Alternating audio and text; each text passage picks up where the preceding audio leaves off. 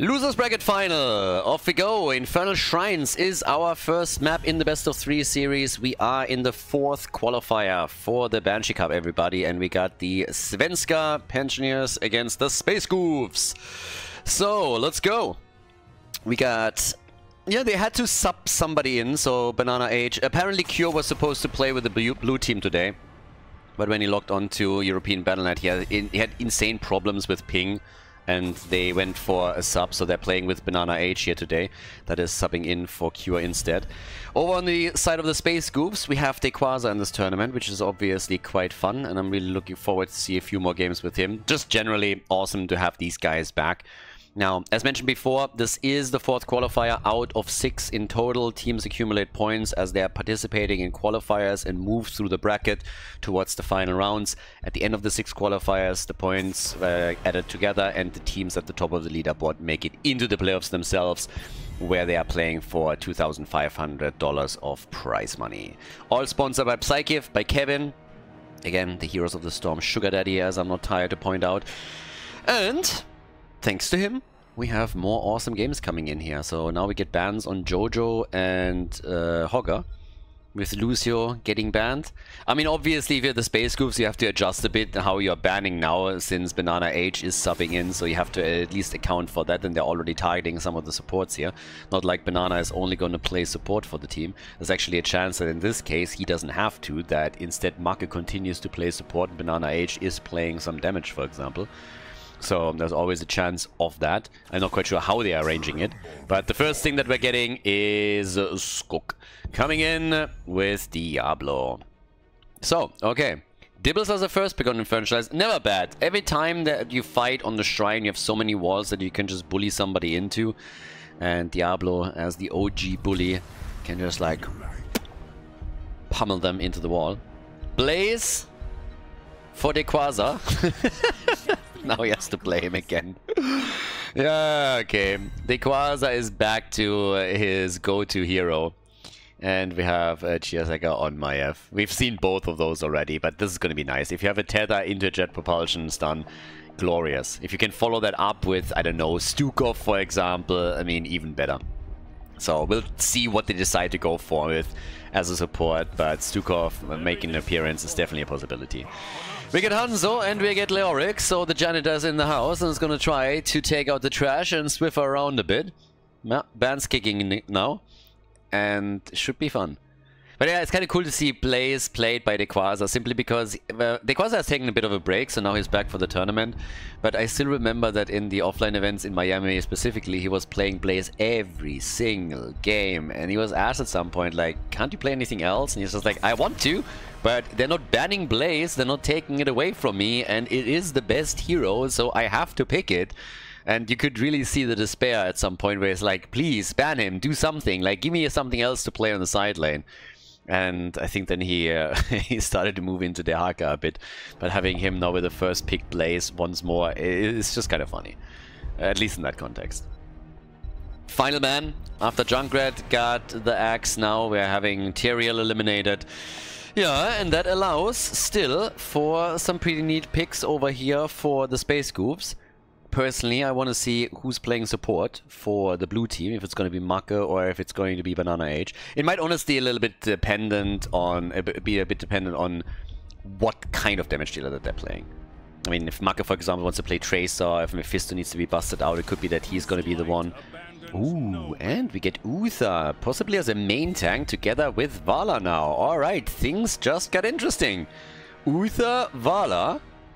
Didn't think that would be busted out now in Infernal Shrines, given how they started into the draft. So, for the blue team, what's the final pick choice? Who's playing support for them? Make? Banana? What's the damage dealer? The Mephisto here? The Mephisto, okay. Then it's Banana on Ana, because Banana's Ana is pretty bananas, and he knows that when he plays Ana, everybody is going to be scared of Mephisto with an Ana boost, because, yeah, ban Ana was not an option. I mean, they could have banned Ana when they saw that Banana was playing for the blue team, but they weren't sure if Banana would really play Ana, so they didn't ban Ana, and Banana picked Ana, so yeah. Anubarak as the final pick. That means more stuns. Vala only has one support next to her, but Mephisto is back. Make playing one of his OG damage dealers, and Banana on Ana, so the nano boost is guaranteed, and this should be kind of fun. Infernal Shrines, everybody! Game number 1. Game number 1 in the losers bracket final. On the left side, Gia on Hanzo, Max Passion on Leoric. Everybody's going bananas when Banana plays Ana. And a round of applause for that. Skok on Diablo and Make on Mephisto. On the right side of the map, Play with Anubarak for the Space Goofs. They had quite the run here. Chiaseka's going on my F, and X-Ray with Vala auto attack, despite the fact that he has only a single support. But a triple front line at least. Dequaza playing Blaze, and then Yazu coming in on Uther to try and empower all of the plays that Vala is guaranteed to make, or at least trying to make. Gambit quest on level 1 means you die, you lose some auto attack speed. So that's going to be the name of the game for a while. The blue team is going to try and take her down and remove those auto attack speed advantages that she gets with her Gambit quest.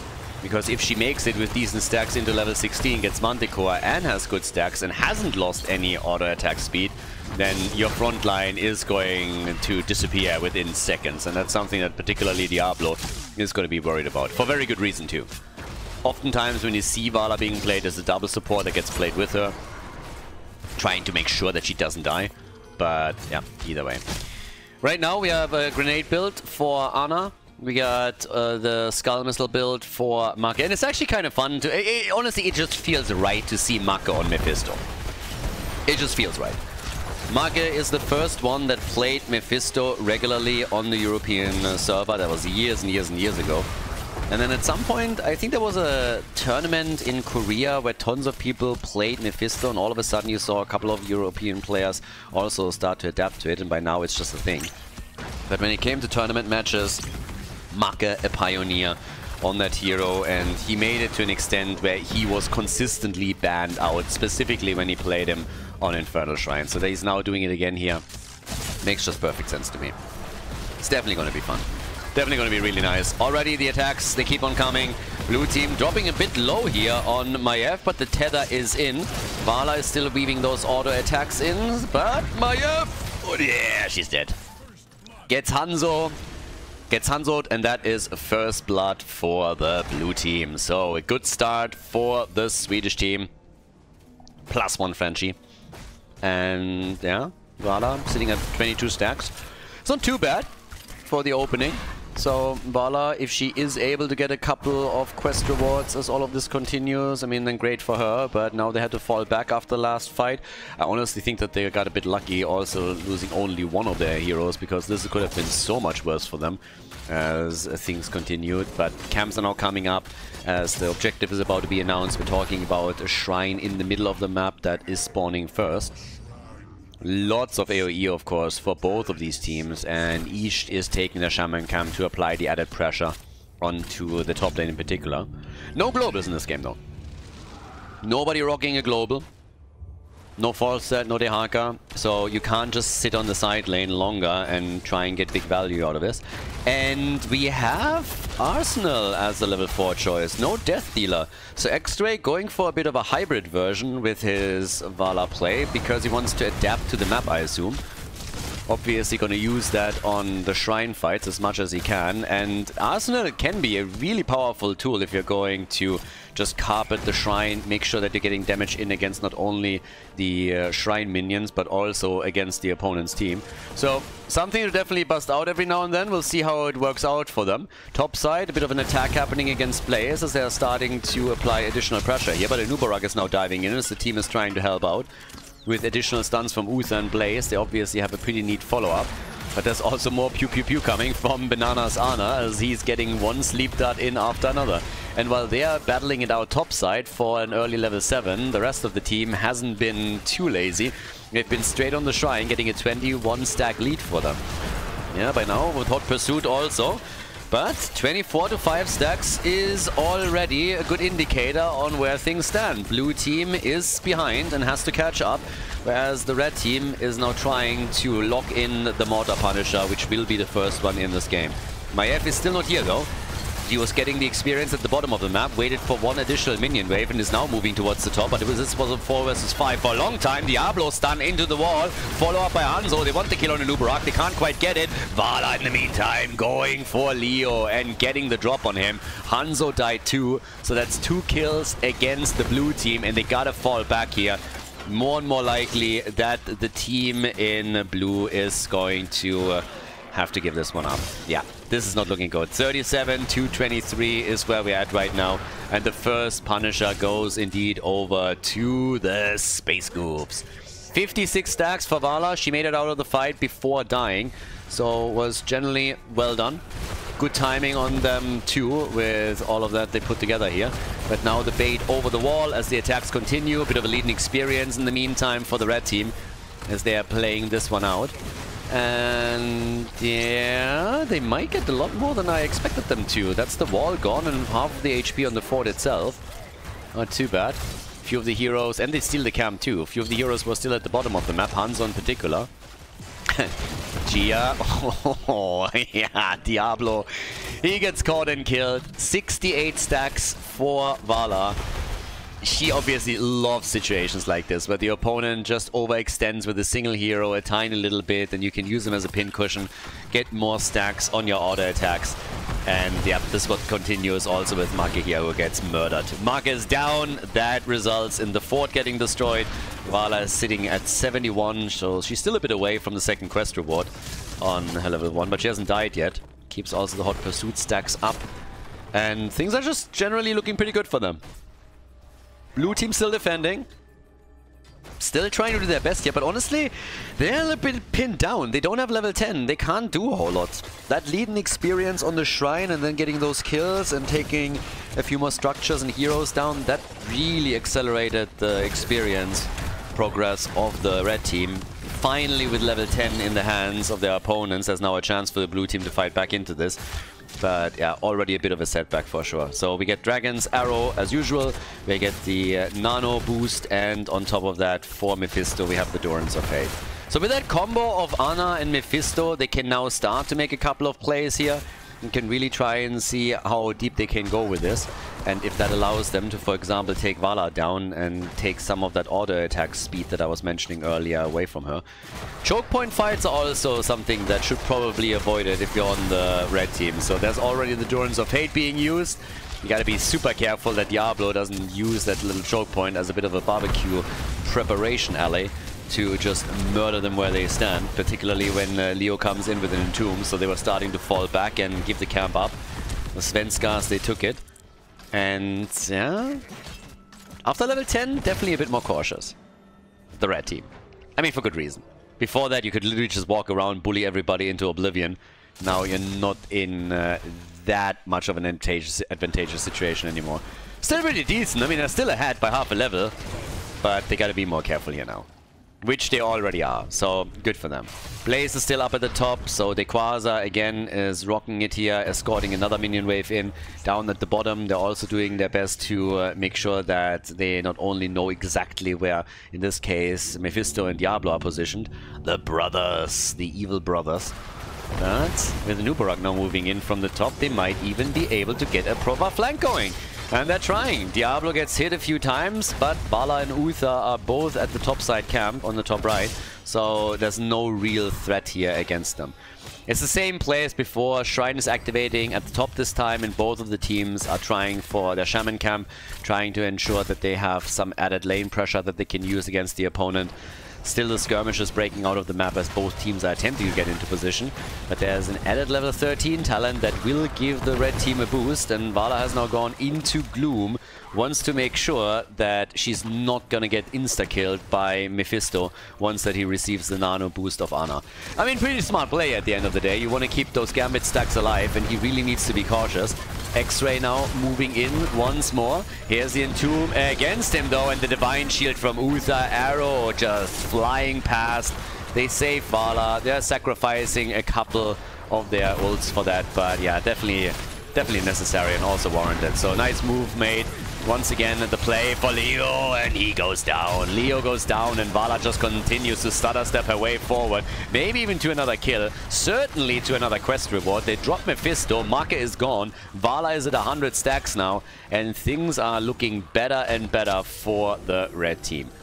Thus far, Vala honestly didn't even come close to dying. She was once low in HP earlier against Leoric, but it was pretty much from the get-go clear that at the end she would win that fight. And since nobody else followed up, she made it through it fairly easily. Now we're having her at 100 stacks, hasn't lost any attack speed yet, and they are walking towards the second objective, which should allow them to take this top fort out too.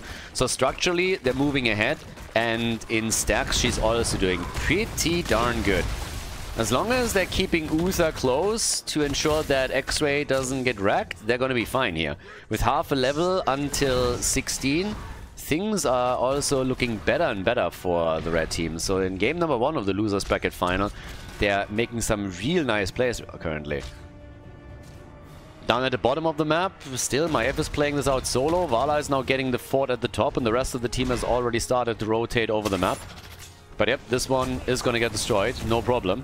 And here's level 16. Vala has now Manticore with full attack speed bonus and with 2 additional rewards for her level 1 quest. That is terrifying for Diablo. It is absolutely terrifying for every melee, essentially. And he's going to work in the damage. I mean, already we have Vala at 32,000, which is heaps and bounds ahead of everyone else. Gets a few more attacks in, takes Leoric down, so he's gone too. That's 34,000 in the books for her. And they are looking fantastic. They're looking great here. And Diablo is not going to like that at all. Manticore ready with that attack speed for Vala. Blah. Yeah, good luck keeping him alive. Ana is going to have to pew-pew her heart out in order to make that happen. And I'm not sure if that's going to be all that easy. So now, since they have the 2-level advantage and also a talent lead, they're moving back down to the bottom of the map to try and break through the opponent's gate, which are likely going to be able to do. And this is also going to be the lane where we're seeing the next objective spawn. So if you prep that and then you take the third Punisher, you can go for the keep directly. Vala with 111 right now. And yeah, Diablo is not going to like that frontlining any longer. Turned from a bully into a weak kitten. I mean, maybe not quite. I'm still waiting for the moment when we see the nano-boosted Mephisto really shining, because so far it hasn't really happened. The stars haven't aligned for them. The fight just hasn't come together in a way that he could really go for big damage against Vala or anybody else. So it's a bit tricky for the blue team to currently activate that combo properly. They're going to try as best as they can in the next fight, because it's a bit of a do-or-die moment for them. They also wanted to wait for level 16, which they now hold, so still all good. But yep, they have to be super careful with this now, because if they lose the next fight, they're losing the first keep, and things can very easily snowball away from you once that happens. Game has slowed down a bit in regards to fights. Blue team was sitting tight and waiting for the next talent. Now they have it, so I assume that now we're going to get them in a more of an aggressive manner. They're going to be looking to do a bit more here. Or they're just waiting it out for the next try. But yeah, they got to do something. Obviously, they're running out of time here. They're running out of time and space. They got to do something with this. Already, we're having everybody on the red team just trying to time the camp properly, which they're already looking for. So yes, the attacks at the top. Everybody is just like getting some vision, making sure that nobody sneaks in and takes the keep, or sorry, the camp without their knowledge. They time it right. And now they're getting closer and closer to level 20, and the shrine isn't even announced. Bunker is used immediately upon Leoric dropping his own ult. So once again, the exchanging cooldowns between the two teams here. Shrine gets announced, but I would honestly worry a little bit about the potential level 20. With 19 on the board now for the red team, there is a chance that they're getting more than that. This, on the other hand, with Dequaza not having his ult available any longer, is big. And there, X-Ray, oh, 6 hit points. 6 hit points. They killed Ana. 6 hit points and Vala survived. That's nuts. Vala actually survived this and apparently thinks she's unkillable because she moved straight back into the fight. Uther is having a hell of a job to do in order to keep her alive, but he managed to pull it off. Vala still sticking out the damage, getting those auto attacks moved in. 42,000 for her now. But that last battle flipped things quite a bit. Now the blue team has control over the shrine, but they have a problem at the top lane because the shaman camp is still alive. Might now be taken out by the tower, and yes, it will. But in addition to that, we are also looking at a 3 versus 4 on the shrine. With Leo falling, soon coming back once again. And Leo gone means level 20. 2 level ahead and level 20 for the Space Goofs. So pretty big. They have the Farfly Quiver for Vala. Things got even worse for Diablo, and you can see it right in front of you because he's getting absolutely wrecked here. Redemption, Uther is dodging on it, and the Ghost, they need to keep Vala alive, and they can. They kept her alive. She's at 142 stacks, but they cannot win the objective. The Punisher this time goes over to the Svenskas. They are trying to bring this game back, and it's going to be difficult. They might be able to save themselves until they have their own level 20 and then bring this back somehow. But yeah, Vala is just pew-pewing this with Farfly Quiver, trying to go for Leoric, but misses out on the stacks and the movement speed that comes with it, so has to retreat. But yeah, okay, they were waiting and hoping that they get an Uther stun through, but not quite. Arcane Punisher is slowly getting defeated. Vala is looking for a few more attacks. Okay, gets stunned into the Entomb wall. Nice. Arrows coming out. Divine Shield. More heals. Yes, there it is. Divine Shield is ready. And Vala stutter-stepping her way to more damage, more quest rewards. Chia might fall. Dodges. But gets Hanzo'd. And then Hanzo gets a second later stunned out, but they're all dropping a bit low, and X-Ray in particular might still be able to throw some auto attacks their way, but he is dropping low in mana, and that makes them retreat.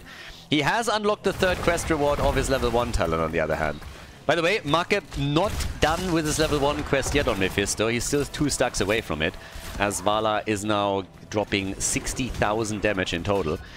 And with level 20 talents on both sides, that means that the blue team now has access to Buried Alive. So that's obviously a big one to lock in for yourself and could be game deciding. If he gets a good Entomb through, that might be all that they need in order to turn the game around. Even with Hellgate, it was a nice idea. Hellgate and the ult from Mephisto as Diablo tried to make the engage happen, but it just didn't work. And X-Ray's definitely having some fun.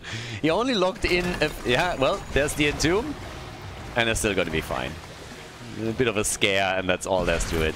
But I still like it. Oh, Leo just went in and I was like, no you don't. He died 5 times so far. Activated his trait, my apologies. Funnily enough, Vala is the only one that hasn't died yet. The one that you want to kill the most has not died even once. And now she's just padding her stacks. I mean, these auto attacks, look how quickly Diablo loses hit points despite the heals that he receives. Vala just turns him, takes him down. No chance. Lots of damage being done now, at least to the front line. So Mephisto with the nano boost is still able to do a lot of work here. But Vala still targeting Leoric, and he's also just dropping. Another kill for the auto attacker. Even with Blaze falling, that's still a W for the Space Goofs. And Vala is currently, I mean, she's now padding her damage to 77,000. She just picked up 12,000 damage in that last fight. That's kind of bonkers. That's more damage that Uther has in the entire game. She basically picked up as much damage as both of the supports have together in just the last fight. And obviously is now also making her way to the next quest reward to add even more damage to the equation. 51,000 for Hanzo and Mephisto on 39,000. They just can't keep up, and the blue team hasn't taken a single fort out yet. Vala, in the meantime, needs only 8 more hits before she unlocks the next damage tier of her level 1. So, yeah, even more percent damage. Again, it's a tough game for Diablo. Specifically for him. With Manticore and the attack speed, it's just brutal. So, they can just pew-pew this one out. Shrine is activating at the top, and the big problem that now exists for the blue team, no matter where the shrine spawns, is that they don't have a fountain nearby. And the red team still has a fountain on every single lane. None of their forts have been destroyed. All of the forts are still in play, and that's the big problem that they're facing here right now. So yes, the auto attacks are being woven in. Ana is already dead. That's a disaster once that your support is gone. Vala gets the additional quest reward. Uther is gone, but he has redemption, so he'll be back. Mephisto won't be, at least not anytime soon. He's down for a minute. They're still trying to make a play for Vala. Maybe this time they get the chance. Diablo really wants her, and he still doesn't get her. The heals are coming out, and X-Ray survives through all of it. It's ridiculous. Diablo, and no, even here, it's Uther that heals her, and it's a 5-man team wipe. Nuts. Absolutely nuts. So, as is, we now have Vala on 90,000 damage, absolutely crushing this. Dequaza is starting to move down to the bot lane with the remaining team. Maiev is dead. But, yep, off we go. With this, we're having the move towards the core, and I don't think they are going to be able to stop them. They might be able to slow them a little bit down with Leoric, but this is going to be insane amounts of damage. Vala is just melting things away here. Heroes are spawning one after another, but the core is slowly falling. Ana very much alone. They're already going in with one stun after another. Anubura coming in with a rewind. Ana, she comes and she goes immediately. 18 kills to 8. Nearly a full quest reward for Vala. And well, guys, this is game. This is going to be... Well, no, it isn't. Mephisto is actually taking the entire team apart as his mimic and drops them all. What? 24% remaining on the core as they came in and Mephisto just said, alright, time to play. Mephisto just said, okay guys, I've been holding back, but I'm actually ready. We can start this now. So as the game was about to end, Mephisto dropped 3 of them in a moment. Just in a second. Absolutely crushing them. Oh, he came, he saw, and he conquered. 30 stacks and the blue team not giving up. Blue team not giving up whatsoever. Down to the bottom of the map. The attacks are coming. Chia is getting ready for all of this. To push the lane out a bit with the camp. He timed it so that the camp is moving in just as the top side. They're trying to execute a push for fort and potentially keep. So yes, this is going to push straight up for the core with catapults in tow. But the blue team is obviously going to try to push this now as hard as they can. Yeah, they're going to go deep for this. Nice Punisher also to execute a death push. They got the Frozen Punisher. You can do a lot with that. And yeah, how far can they go with this? Vala lost one of her gambits. One gambit stack is now removed. Yeah, and they're moving back. They're not risking anything. They have 24% on their core. They need to move back or the catapults are going to wreck this. We're already 22 minutes into the game. This is... okay. In the middle, they only can do a little bit. Keep at the top. Vala's taking care of it. Yep. X-Ray Kates takes her down, baits it into the middle. And the Punisher is about to be eliminated. So, yeah.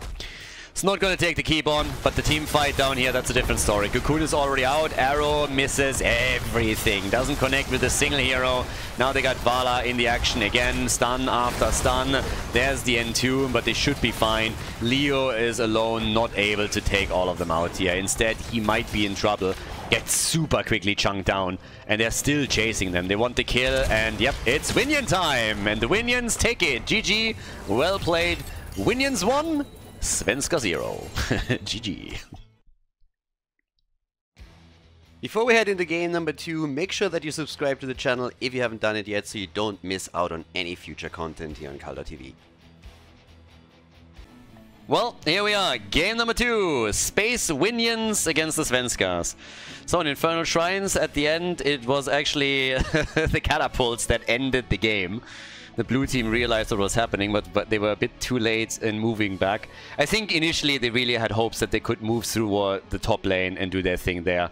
But unfortunately for them, it wasn't really the case. So as is, we now have the Svenskas with first pick, first ban as we're going into game number 2. And let's see if the red team has a chance to bring this one back. It's actually a very smart map choice too, because the minions cannot win on Towers of Doom. So it's actually interesting. The only only problem with that theory is that the map was chosen by the red team, but I could have totally accepted the blue team going for the map choice, just simply saying, you know what, the Winions are actually scarier than the team itself, so let's go into towers, then we only have to deal with one. So, yeah.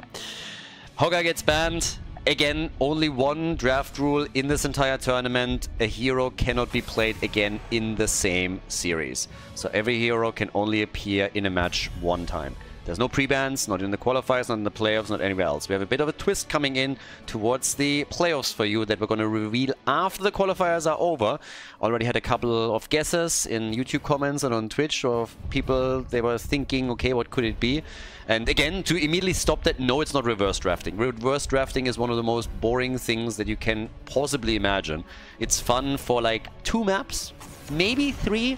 And then it's just the same heroes over and over and over and over and over again. So yeah, it's getting insanely boring super quickly. So yeah, no reverse drafts, but we have a bit of a twist. We have a bit of an interesting adjustment for the playoffs for you, which are not going to put the players out too much. It's still going to be pretty epic, and I really think you're going to like it.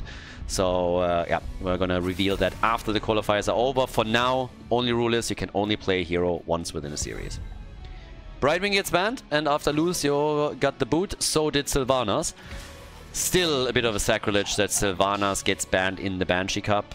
That's kind of crazy. Now we have Dehaka, who gets very quickly locked in by Max Passion. I'm sure that Dequaza would have loved to play this one as well, now that Blaze is not an option anymore. Yeah, so Dehaka on the side lane, and off goes the double pick. With Towers of Doom, things obviously change a little bit. You can still go for a few other globals. Falstad is up, you can go for some Moro, you have quite a few options. But they are going for already an aggressive opening with Rhaegar and more importantly Tyrael. So now either Sanctification or Judgment. So one of the two. And that could get wild. I love that we are having more Judgment ever since Nick popularized the build. The more aggressive Tyrael build. Sometimes as a side laner, sometimes as a main tank. Not saying we're going to get it here. But I really like that now when we see a Tyrael, we actually have to guess a little bit what they're going to do with it. If we're going to get a Judgment-oriented build, or if it's just going to be a typical Sanctification play. Genji and Johanna might result in Anduin being banned out. And yeah. If you're comfortable going up against Genji Light Bomb Engage, and well, this answers it quickly, they're not. They are just making sure that this combo is not going to make it into the second map. I mean, this is match point, obviously. If the Space Winions are now claiming victory here, they would move on to the grand final to face off against the Raiders. So the Raiders are already waiting in the grand final. If the Svenskas are turning it around, then it is a rematch. And yeah, time will tell. I mean, right now, we got our final ban, and it's Urel. So not together with Diablo here. What could he still pick on the side lane? What do you think is the most likely that we're going to get from Dequaza in that context? I mean, Leo was already played, Blaze, Hogger is banned, so is Urel. They're really targeting him a little bit, or at least they're trying to, aren't they? And good luck banning out Dequaza. It's usually not a thing. We get Zarya! Damn, even without Ixia, we're getting a Zarya today. And we have Yasuo as the damage dealer. Okay, that very quickly shifted things. So now we have the heal, shield, plus a Zarya shield, Cassia in. This is a pretty strong 4-man that can start to crush you. I would love for the Rayquaza to now all of a sudden bust out some Moro or Vikings, just some stuff that we haven't seen from him all that often in the past. That would be kind of fun. But yeah, there's a lot of shields now. I mean, Rhaegar can also contribute one, of course, too. Malfurion and Chromie to round out the draft for the blue team. And our final pick for the Space Winions on Towers of Doom. What are they going to get? What is Quasar going to play? The 4-man is clear. We already know what they're going to use to try and take down the bot lane. Specifically, the bot lane is something that they're going to target. And they go for the Vikings. I love it. They Quasar with the Vikings. Towers of Doom. And this one just got awesome. Let's go. Game number 2 on the left side, the Svenskas. We have Banana Age on Chromie, Macke on Malfurion. Gia is playing Genji for the blue team. We have Skog on Johanna, and Max Passion is playing Dehaka. On the right side of the map, play Rocking Tyrael for the Space Goofs. We have X-Ray on Rhaegar, Dequaza on the Vikings, Yasuo on Zarya, and Gia is playing Cassia in the second game of the best of 3 series. Alright, and seems like we're finally ready and good to go. So, essentially, it seems like initially Gia went to the bathroom, then Gia came back from the bathroom, but we had already some ping problems that evolved on the side of the Space Goofs, and they needed a break as well. So we've actually been sitting here for a while, and now finally we can start to kick things off.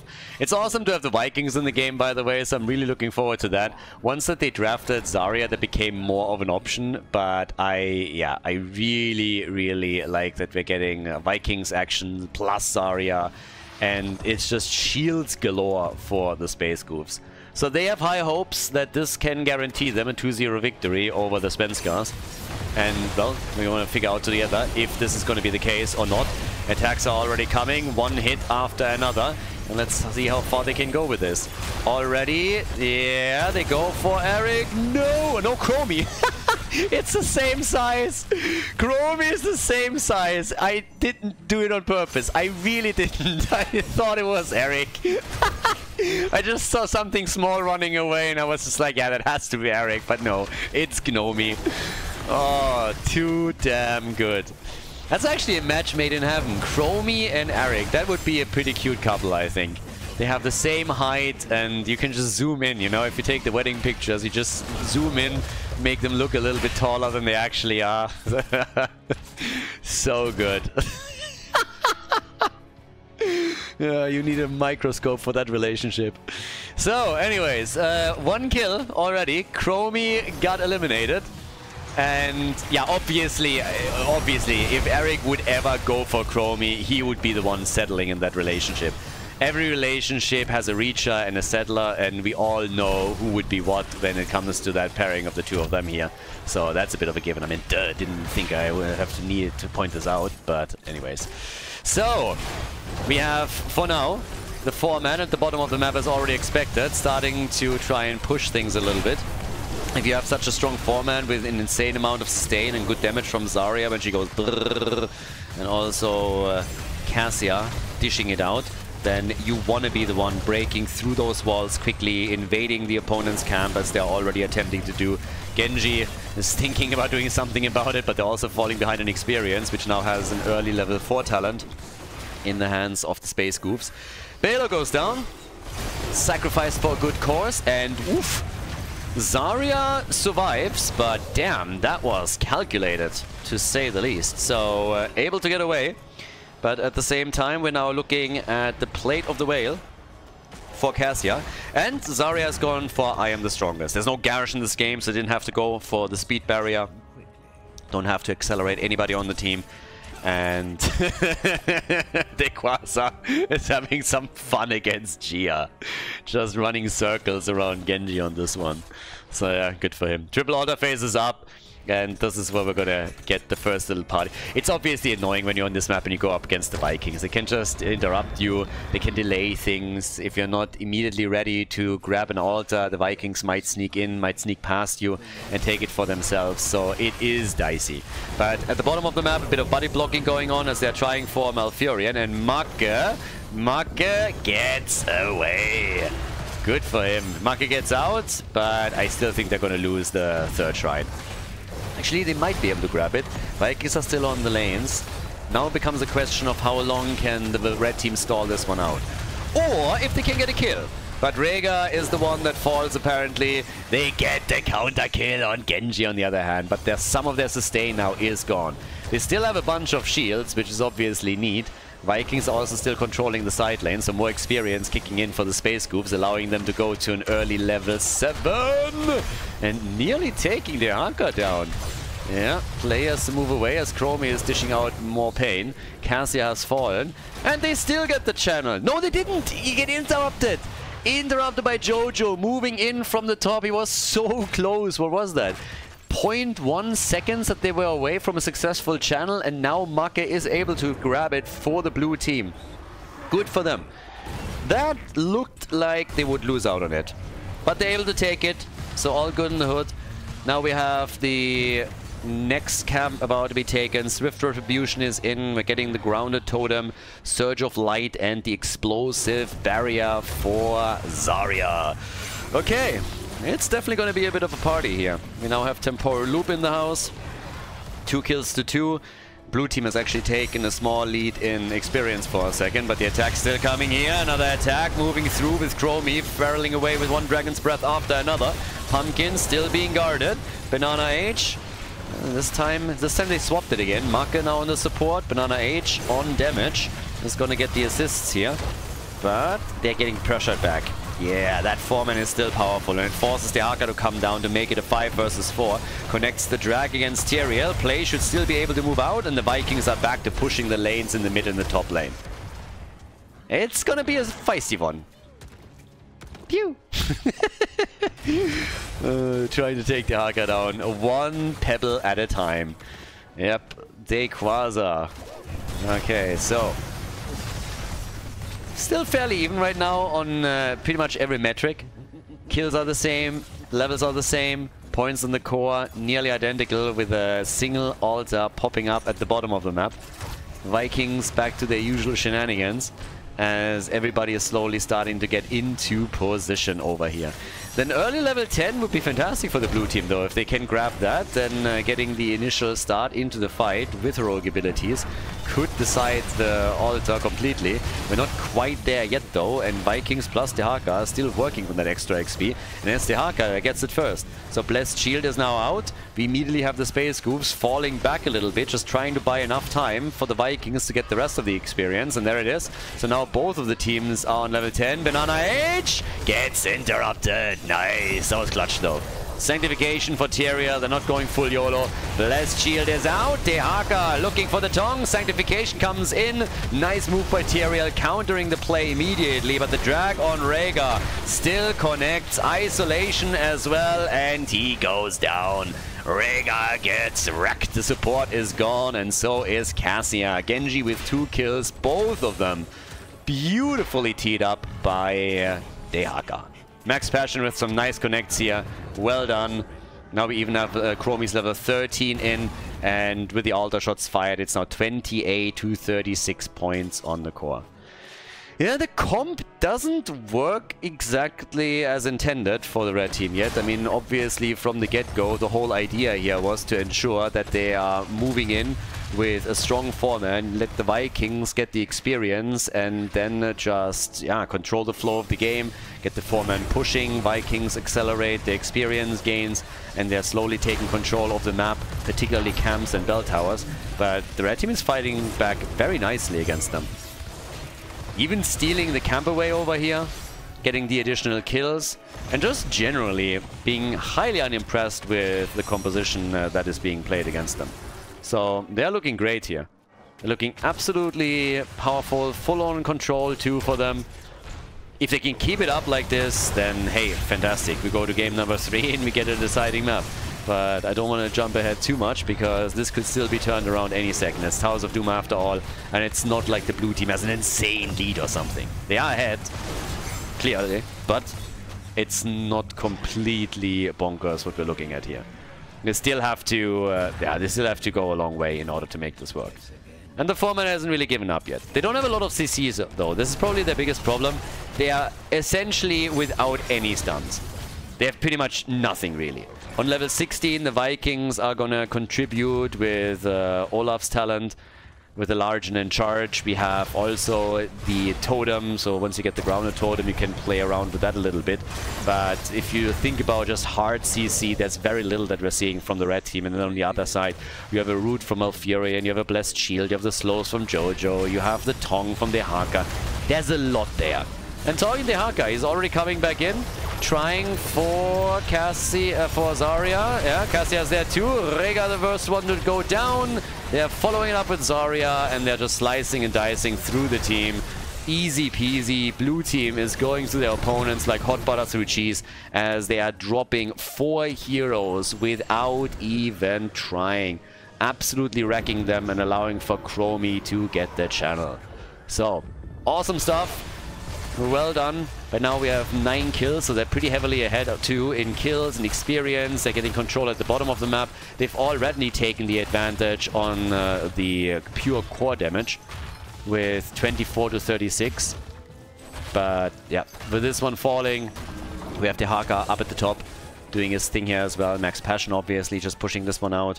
And yeah, good luck coming back into this. They're 2 levels behind. They don't have level 16 yet, the blue team, but they're getting close. And the red team is nowhere near that. They're really struggling to keep up in experience.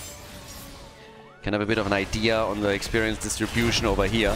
But Heroes experience alone, just look at that massive gap. That's a 5,500 gap between the 2 teams. That's only hero experience. Even in the minion experience they're behind.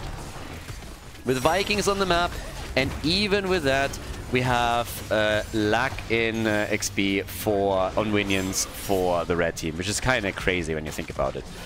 So, yeah, not looking good. Not looking good at all. They're pushing back in. At least the pumpkin's connected. Eric goes down. Sanctification already on the ground here as they're continuing the fights. Everybody is getting pushed back. We now have 16 on the board. That gives us the extra talent, and they're looking for kills. They want some additional kills, and they're about to get some. Nice Ancestral, though. Tranquility also coming out just in time to save the day. But, well, this is by no means over yet. As long as the red team cannot get their bell tower back, they're still in an awkward position. And obviously they know it too. So the altars, they're spawning 1 at a time. Actually, in this case, it's 2. But how to bring this back if you don't even have level 16 talents? They might get 1 just because the position is always annoying to fight for. And they have the Vikings, so they can just throw some bodies at the problem and deal with it, which is essentially what they're doing right now.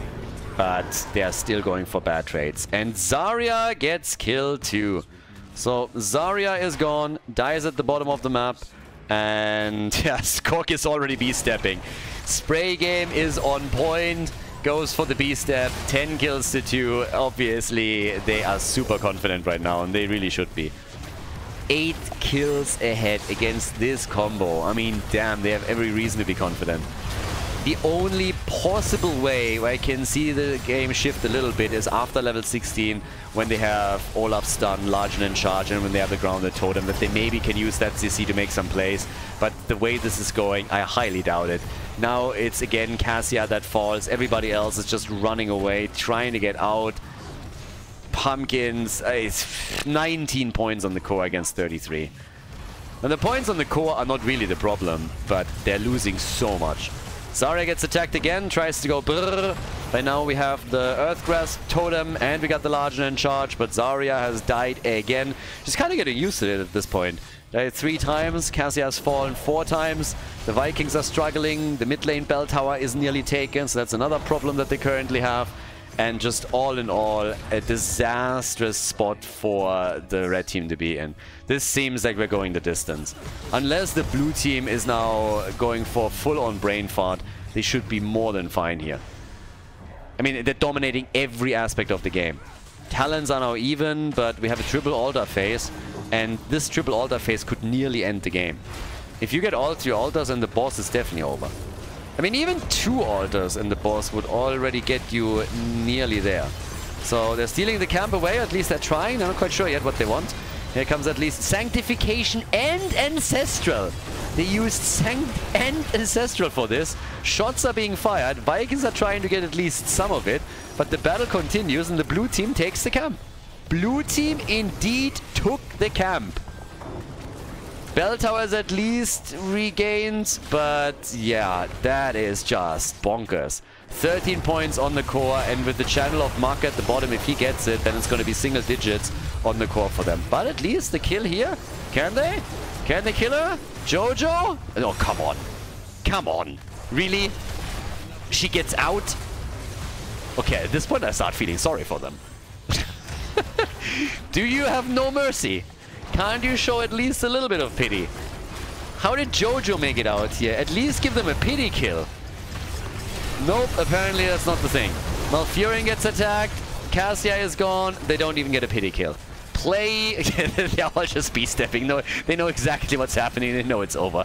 They're just like, okay, this is just GG. Tyrael goes down. Yaz is eliminated. Boss is up. Alta is up. They can go boss. They can go Alta. And that will end the game. It honestly feels a little bit bad, but they never really found into the game, did they now? They never really had a moment where it felt like they were able to make a proper play here to get the momentum that they need in order to make this work. So, yeah, they get destroyed over here. And, I mean, kudos to the Svenskas. They are able to pull it off. The Space Goofs, they accept their fate. That's game, and we are going to game number 3. We're going to the final map of this best of 3 series in the losers bracket final. GG, and well played.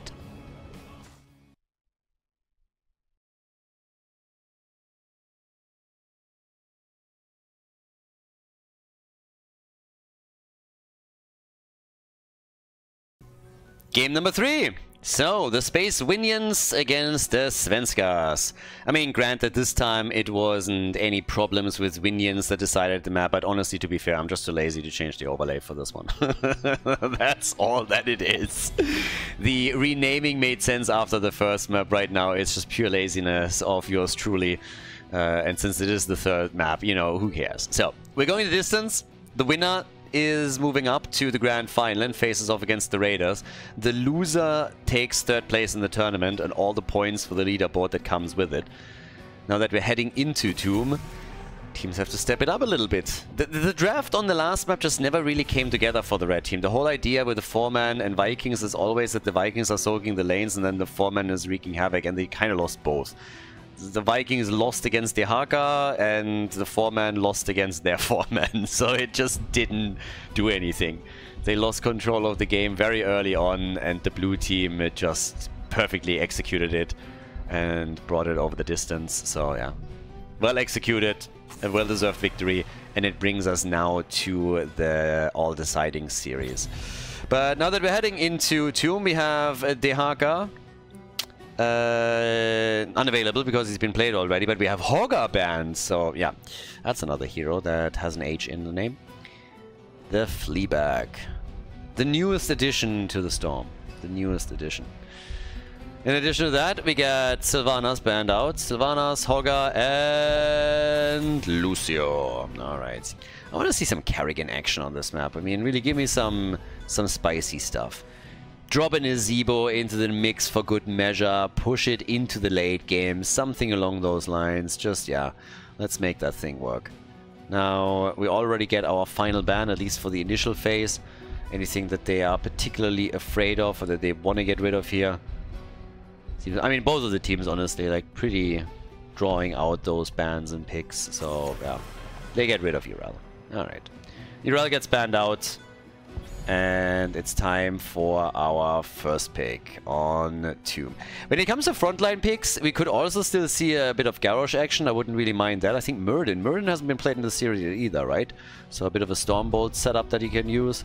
Just jump around with a Dwarf a little bit. Yeah, so Murden should still be up as well. Still plenty to go for. And they started things with Stukov. I mean, this is already screaming Varian. Every time you see Stukov as a first pick... I mean, Stukov is a first pick worthy hero in a lot of scenarios, particularly, of course, here, but we had this in the past. So it's not necessarily that you see Stukov and you're immediately thinking Varian, but obviously the idea is always that you are starting with a stun and then Stukov's lurking arm. So you could use that with Murden, you could use that with Varian. Murden picked away. Chances that Varian are going to be taken here, pretty big. If you want to play Jaina, for example, or you want to maybe even play Gul'dan, have all of that AoE that comes with either of the mages, and then some added CC, slows, and Horrify, you can definitely do that here. Anduin, though, destroys some of that. I mean, Anduin is really the perfect counter to any of these lockdown sniper combos if he's quick enough with his trade. But they go Garrosh, so a bit different. And Medivh, okay. Yeah, throwing Medivh into the mix is always switching things up quite significantly. It's also a bit of a risk. If Medivh dies, doesn't complete his baseline, then he loses some of his usefulness. And it's always about how well your opponent controls portals, how well you do. Side laner, might now become an option or a topic for the blue team, because essentially they're going to see if they can control the portals with something. Heroes that usually come to mind are Stukov, Malfurion, ETC, anything that can provide a stun and stun heroes out or lock them down that try to move through a portal. But I like that we have a bit more Medivh now as well. He's actually been missing for a little bit. Tracer also gets banned out. That's the final one after Greymane. And, well, that leads us straight into the next double pick for the blue team. And they kind of know what's coming now. So, are they trying to counteract Medivh in some way, shape, or form? Could have also seen, like, Stitches go for a good old kidnap comp. Hook, Gorge, portal provided, and then you just run away with the target. Kidnap comps were always kind of funny. But we get Chen for Max Passion. That had to happen eventually. It was just a matter of time. And we get Junkrat for Banana Age. So, what does it give us as the Zul, roaming Zul and Gul'dan? We get our Mage and we get Zul. Gia, therefore, final pick for game number 3. And again, this is the final one. The winner is going to move on to the grand final. Loser takes 3rd place. Gia's final pick for the blue team as we are about to head into Tomb of the Spider Queen. And let's see what they're going to do here. I mean, a bit more damage would definitely be nice for them. So, Gia and his choice. But I like Zul also for the wave clear at the bot lane. And they go for Falstad. They got Falstad. They got some gust action. They can maybe keep them away from some of the portals. And with that, we're set. Game number 3, Tomb of the Spider Queen. Let's go. Game number 3, the final map in the series. Who's gonna move on to face off against the Raiders? On the left, in blue, we got the Svenskas with Mucke on Anduin, Banana Age on Junkrat, Skog is playing Muradin, we got Max Passion on Chen, which is pretty much his alter ego at this point, and Gia on Falstad. To the right side of the map, their opponents with Dequaza on Zul, the Space Goofs with X-Ray on Stukov, Yasuo's playing Gul'dan, going for stacks with level 1, Rune's Affliction later, after the Echo Corruption now. We got Play on Garrosh for the front line, and probably most importantly here, Chirzeka is playing Medivh, so that's going to tell us a lot about how the game goes, depending on how successful he is with not only the stacks, but just the overall performance around portals, around shields that he has to throw out. So, should be in for a treat here. We had 2 very different games so far, and Medivh as a pick alone is already making this spicy. Then you got Fat Illidan, Chen on the blue team side, and Zul as a damage dealer against minions that can of course do an enormous amount of work, even just as a rotating tool. We've seen that in the days of HGC tons of times, also on, let's say, Sky Temple, when he was just roaming from one lane to another, whereas everyone else was going for the objective. So he can provide a lot. Not even speaking of the CC that he contributes as well. But the first attack is also against him, so Zul gets for a moment caught, but Garrosh is ready. Portals were also starting to come out here. So yeah, we're off to the races. And at least for now, as the teams are starting to gather up a couple of gems, the camps are popping up, and this is where both of the teams start to get fairly interested in what they can lock down in regards to that. With a good timing, for example, you get a camp, you get a decent timing on it, you might be able to take a tower down off the mid lane wall. Both of them doing that right now as we speak. We still got some portals, and Dequaza is actually being saved in this instance. But they're turning it on Falstad, and that's a kill. The birdie is down. More chicken. And yeah, I'm getting hungry again. Absolutely. So, he's dead and gone. First blood for the red team. Off to a good start here. They're gonna like that. And how much further can they go with this? Banana Age also dropping a bit lower as Gul'dan is taking the opportunity over here to get some stacks together on his level 1, and that damage over time with all of the fel that he can muster is doing some work. So yeah, good for them. Now level 4 talents are of course kicking in. We get some additional portal talents with the Raven Familiar, and Medivh is on 11 stacks now. Nothing too insane yet, but again, working on this, trying to ensure that he is gonna get that completed before he dies and doesn't want to be fully reset on it. So, can he do that? Time will tell, but at least for now, he's doing good work. Sitting at 14 right now, at the 2.5 minute mark, so yeah, it's gonna be solid. Blue team is obviously gonna try to murder him if they get a chance here. Chen is already at the bottom of the map doing his thing over here. And is trying to get the Siege Giant camp together with Macke. Zul slowly making his move over, but they're already too late if they're trying to indirect. Well, actually, they're not. Not quite too late. With the portal, they can rotate quickly, and they do exactly that. So here's the invasion, and they're going to get their camp. It seems like they do, because Falstad might fly down, but Gul'dan is also on the way. It's a full-on slaughter here. And Falstad is in the mix. Zul is the first one to die. Max Panda is about to go down too. And the blue team grabs it. Blue team gets not only their gems back, but they're also taking the camp. Good for them. Everybody committing on the other hand. So, yeah, 2 kills to 1. We got 25 stacks now for Medivh. I think he... Medivh, depending on the cooldowns, there's obviously the possibility that they at some point also made the call because he simply didn't have abilities to throw out any longer and he doesn't want to die. But now they're attempting to isolate him and they do a pretty good job on it. They miss out on the kill though. If they get that kill, yeah, it hurts. It would have hurt a lot. But thankfully for them, it didn't go that far, so they're still good here. Falstad at the top, by the way, has been attacked pretty heavily by Dequaza, and Gia is a little bit low, so he needs to be super careful here.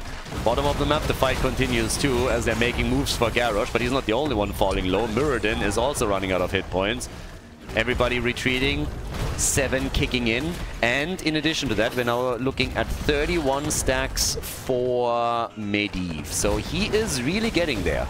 Gul'dan also attacked, and always that follow-up from Junkrat. And this time, it's too much. They can't handle it. Gul'dan goes down. That's the second kill for the blue team. Well played. So they're able to get their kills together as well. It's not only the red team that is making some moves here. Medivh getting closer and closer to completing his quest. Is sitting at 33 now. This is the time when you have to be the most careful. I mean, you really have to, because if you mess this up now, you will never forgive yourself.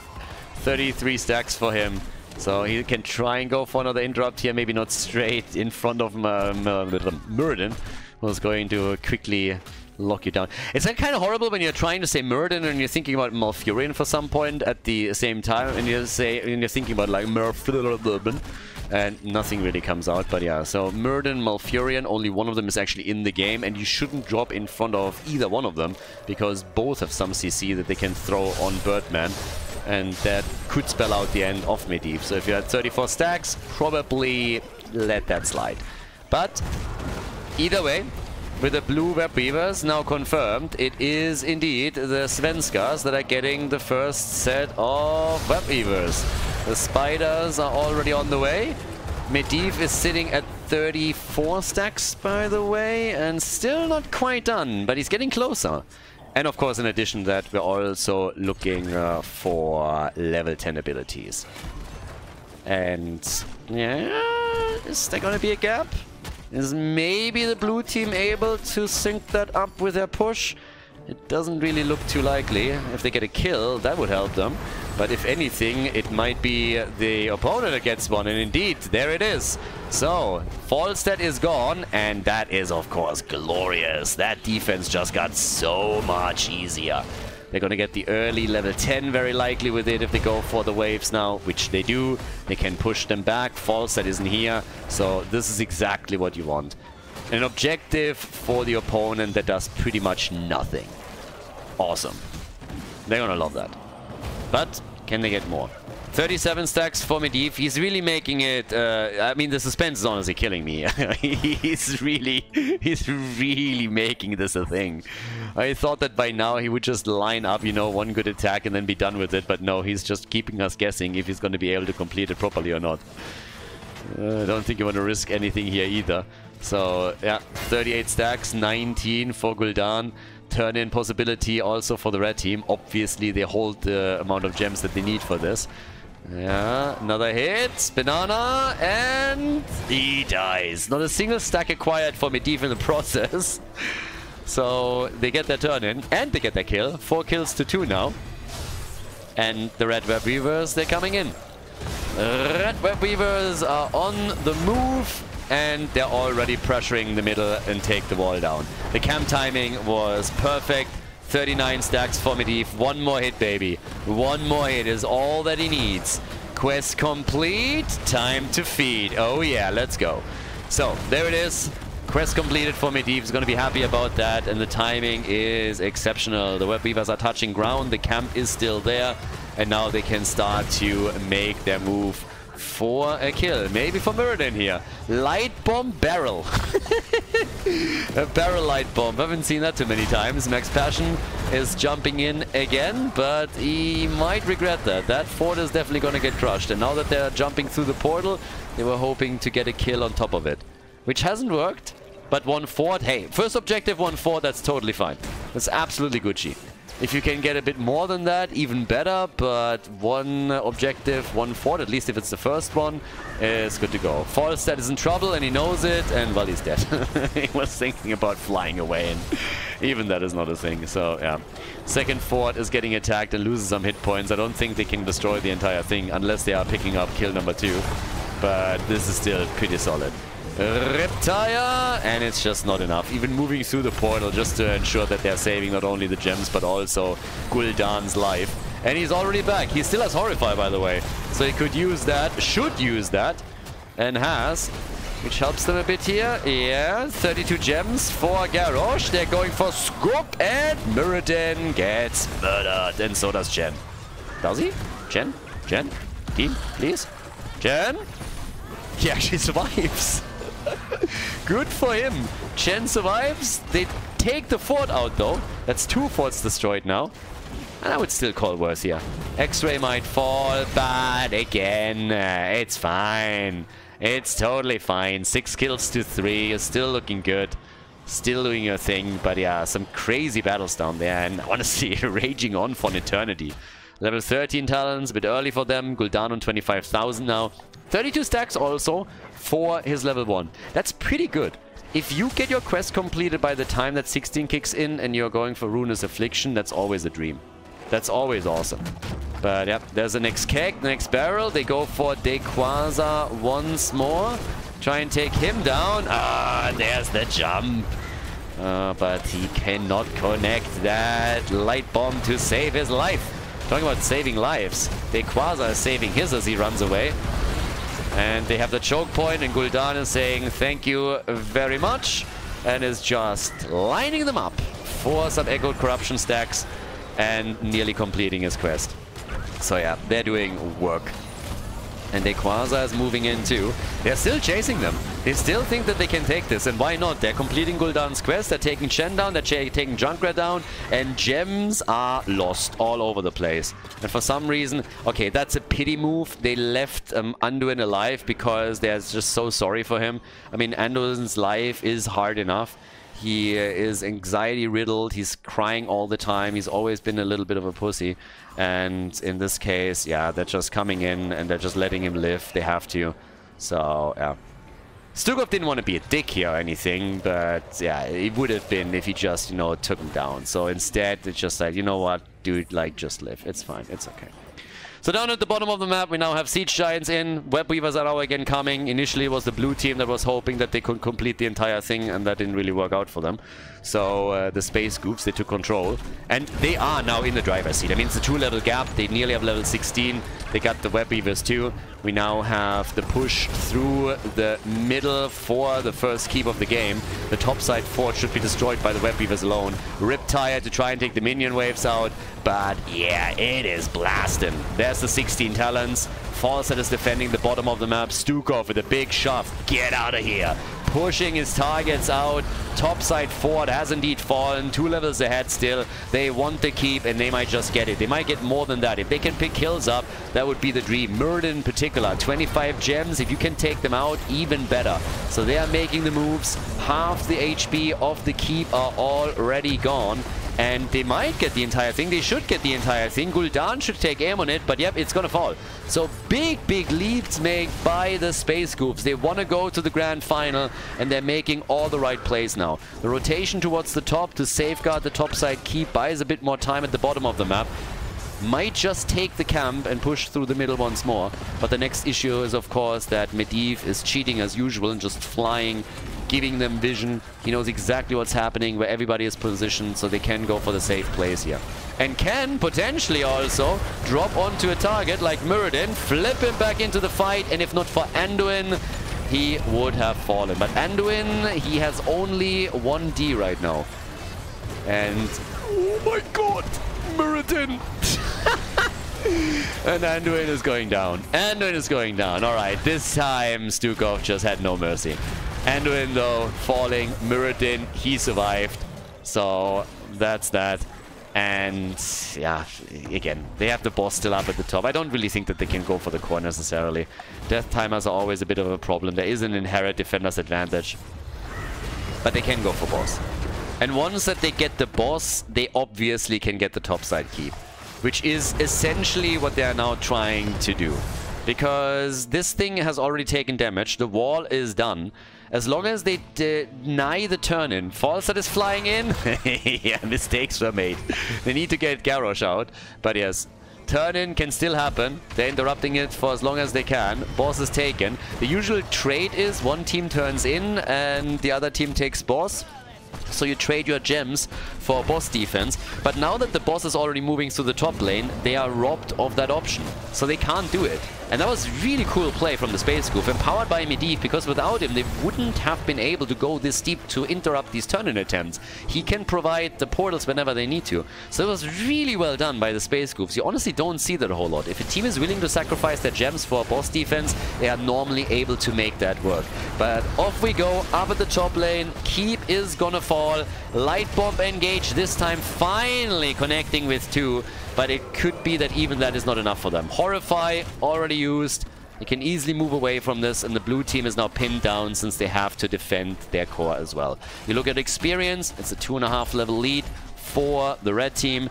They are having 46,000 damage on Gul'dan with 52,000 for Junkrat. And we have enough gems in just a moment for the red team to get a Web Weaver wave themselves. And they're also working on their camp, so they're really hitting all the things. All the things at the same time. They're going for turn-ins, they're trying to make sure that the blue team doesn't get one, they're taking camps, they are having Medivh just spy on everybody as he's flying around. And so far, yeah, things are looking pretty good. Also, if they get that half level, then they have level 20. But I guess Gork is able to turn in? Yep, so at least they're getting one set of Web Weavers. So now they got a chance. Now actually they have an opportunity to gain some map control again. Now don't get me wrong, it's not like they're getting the set of Web Weavers and all of a sudden forts are gonna fall all over the place. But at least they can push the lanes back out a bit. Relieve some of the pressure on the lanes and try and go for fighting kills. Light Bomb doesn't connect though. Here's level 20, that makes all of this even worse. And with level 20 we're getting the Mortal Wound. And we're actually getting the Demonic Circle. Look at Gul'dan, a little bit of hibbity hop. Put one already down right over here, so can always jump out when the shit hits the fan. Web Weavers are being defeated and have been taken out on every single lane, so that was short-lived. But yeah, it's still a desperate attempt of them to make something happen. There's only one way. I mean, honestly, if you are on the side of the Svenskas, the one thing that you're praying for right now is lightning to strike whatever house the Space Goofs are in, so that the electricity goes out, because I don't think that you are having a chance unless they are all turning into bots all of a sudden. So, unless they are really throwing this should be a win for the red team. They have all the trump cards in their hands. They have 2 keeps destroyed, they have a level 20 advantage, they're 2 levels ahead. So, the blue team would have to catch up in levels first. Which isn't impossible, but that's also taking a lot of time. And I'm not sure if the Space Goofs are going to give them that much. 71 gems in their hands, so they could go for another turn-in. Gia 9. Gia goes down. Him is dead, and Anduin should probably fall now too. At least they're chasing him. Maka is trying to rush away. The ley line connects, and they have a chance to get more kills. They're not quite there yet. Horrify against Chen. They're still trying for Maka. Maka is low, but he is running away. Is able to get out, and it's instead Banana H that falls. And Banana H only kicks things off The next one to die is Muradin. That's 3 heroes down. They're moving in for the rest, and I suppose at this point it's safe to say that the game is over. We have the team that moves on to the grand final. It's gonna be the Space Goofs. Play still wants Marke, and he gets Marke. Anduin is eliminated. At this point, we should just call him Anduina. And that's 13 kills to 3. 13 kills to 3. Nicely done. We have a 2-1 victory for the Space Goofs as they go for the core. There's no way to save this any longer. Only Chen is here. He doesn't even have his keg. Falset can gust a little bit, but the catapults that are moving onto the core are already more than enough to end this one. 66% right now, and that's a 2-1 victory. The Svenskas, they take 3rd place in the 4th qualifier for the Banshee Cup, and the Space Goofs move on to the grand final to face off against the Raiders. Nicely done. GG. Well played.